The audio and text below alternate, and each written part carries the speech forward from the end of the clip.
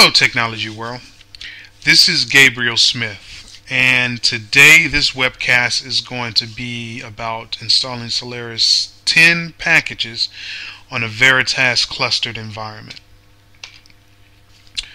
Now, the scope of this presentation or this webcast is limited.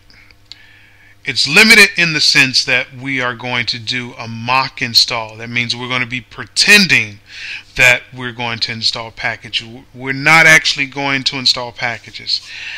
I got this request from a coworker of mine, and he wanted to see a webcast video of what the process would look like to install packages. And it took me a while to put two systems together and install everything on it, but at this point I'm burned out and I just don't really have the energy to locate packages to actually install on this thing. So we're just going to kind of go through the process. Speaking of which, that process is, the first thing you want to do is that you want to make sure the package is not already installed in the system.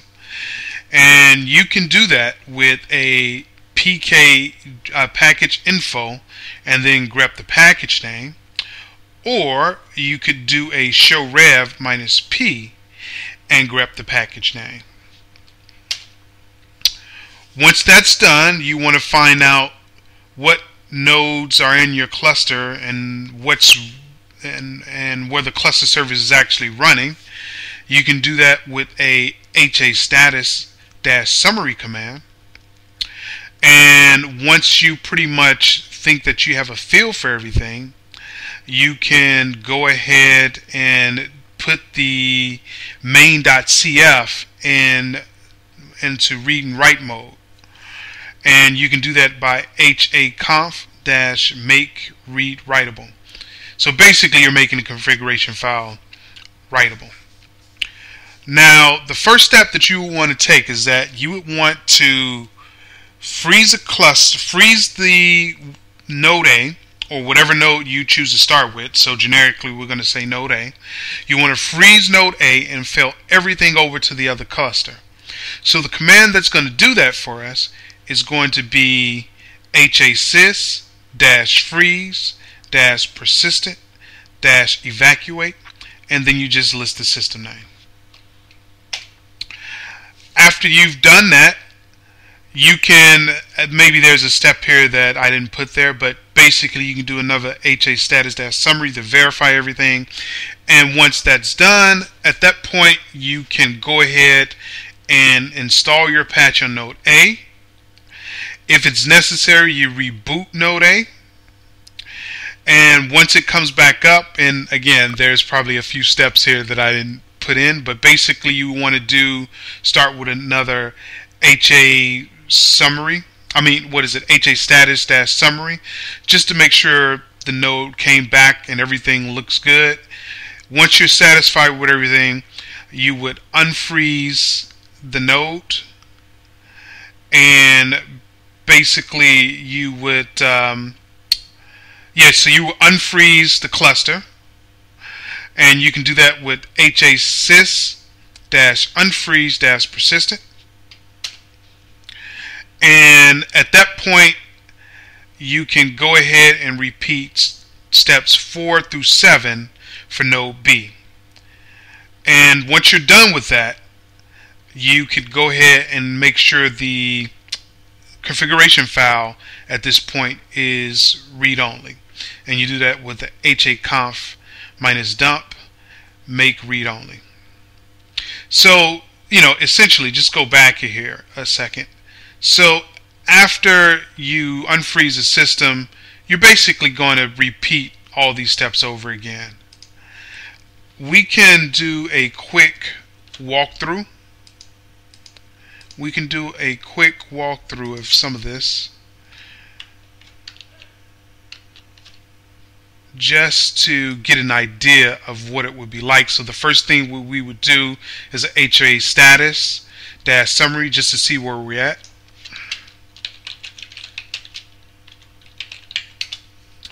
Okay, so on this cluster system, we can see we have two nodes, Sol TRN1 and Sol TRN2.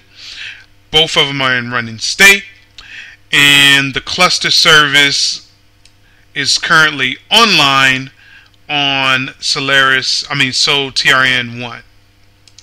Okay, so our next step here would be to make the configuration file read-writable, and we do that with a haconf make read-write. I'm sorry, that's make haconf make writable.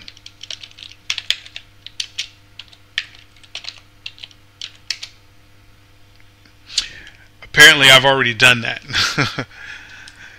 So okay, so moving right along. And at this point we want to go ahead and freeze node A and make it persistent and evacuate everything off of node A onto the node B. So that's going to be a HA sys -freeze persistent evacuate, and we're just going to list the system that we're evacuating. So again, this is basically going to fail over all the groups and resources to Sol TRN2. So let's just go ahead and run that. Okay, that's done.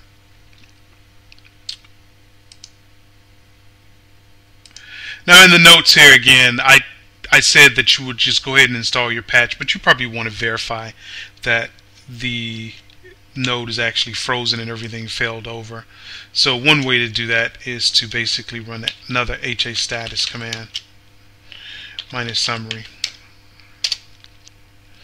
And once you run that, you can see that Sol TRN1 is currently frozen. It has a 1 there, and the 1 stands for frozen.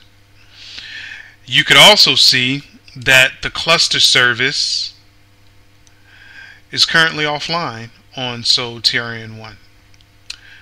So at this point, this is where you would install your patch on the Sol TRN1. If you had to do a reboot, this would be a good time to do it. Once the patch has been installed and you've confirmed that everything is okay, then you could go hit patch or package. I'm using them interchangeably. At that point, you're comfortable that it's installed and everything is good. Now you can basically unfreeze your node. So let's go ahead and do that. And we unfreeze it with a HA sys -unfreeze persistent. And again, we just list the system name. And again, we want to just confirm that everything went, that command went through and it's to our liking. And we can see right now that everything is, Sol TRN1 is not frozen and everything is basically unfrozen at this point.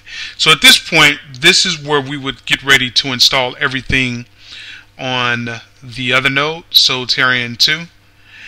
So you're basically just going to repeat steps 4 through 7 for node B, and that being 4,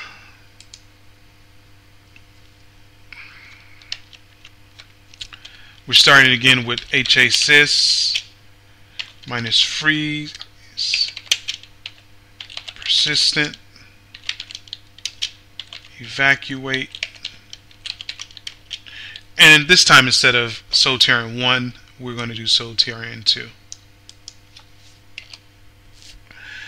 And again, we just want to make sure that everything's done.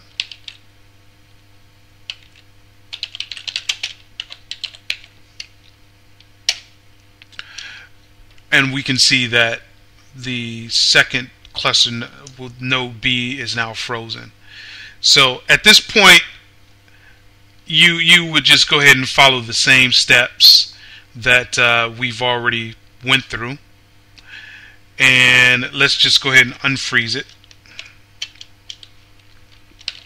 as if we've gone through all those steps, so that we can just finish this presentation or this mock walkthrough.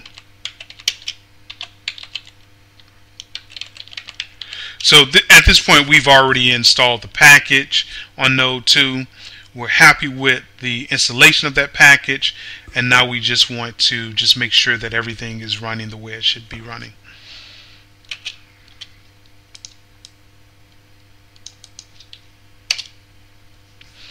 Okay.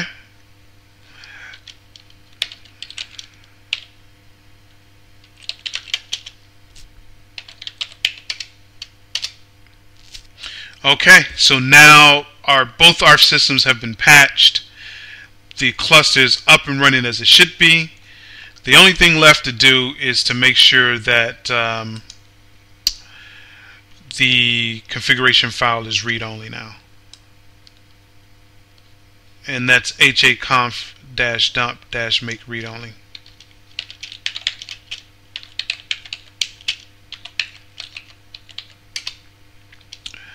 So that's pretty much it.